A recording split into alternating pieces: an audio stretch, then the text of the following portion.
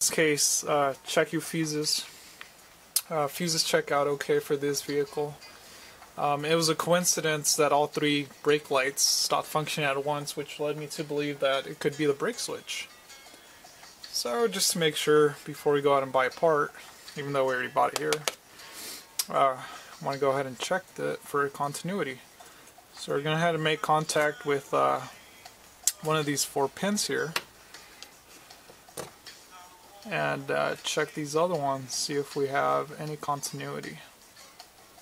Now you see there's no change on our ohm meter there, meaning that it's open, meaning it's not conducting electricity.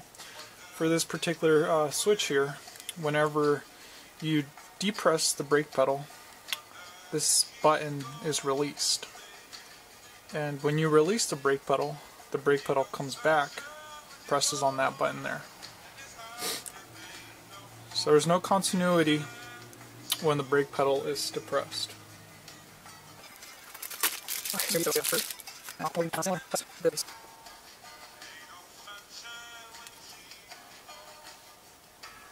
And as you can tell, there is continuity.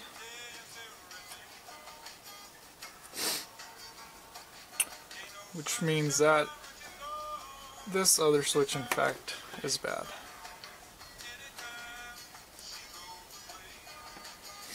No continuity.